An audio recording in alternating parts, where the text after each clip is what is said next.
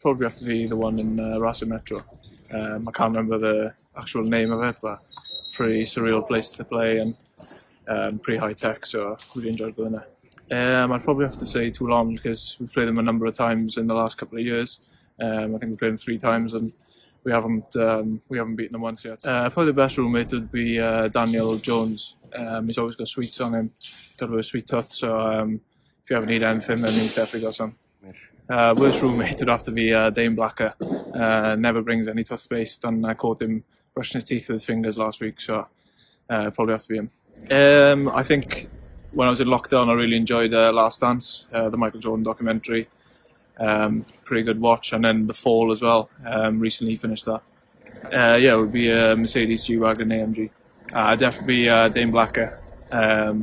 He is scared of heights, so I'd love to see him get up there and get amongst it.